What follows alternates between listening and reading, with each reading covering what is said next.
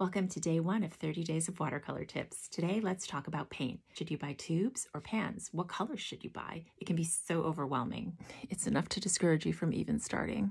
So tip number 1 is to start with a limited palette. For beginners, I recommend the Winsor & Newton Cotman Sketchers Pocket Box. And honestly, all you need is the top row. You get a cool and a warm for each of the primaries. A cool and a warm yellow, a cool and a warm red, and a cool and a warm blue.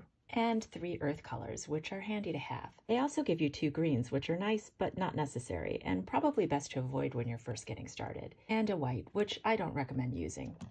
It'll make your colors chalky, and it's harmful to aquatic life. There are other sets available that also give you a cool and a warm of each of the primaries, and that's what you want to look for. When you use a limited palette, you'll learn how to mix colors much better than if you have multiple colors or frequently experiment with new colors. I painted all of these tiny paintings using a limited palette of only 8 colors.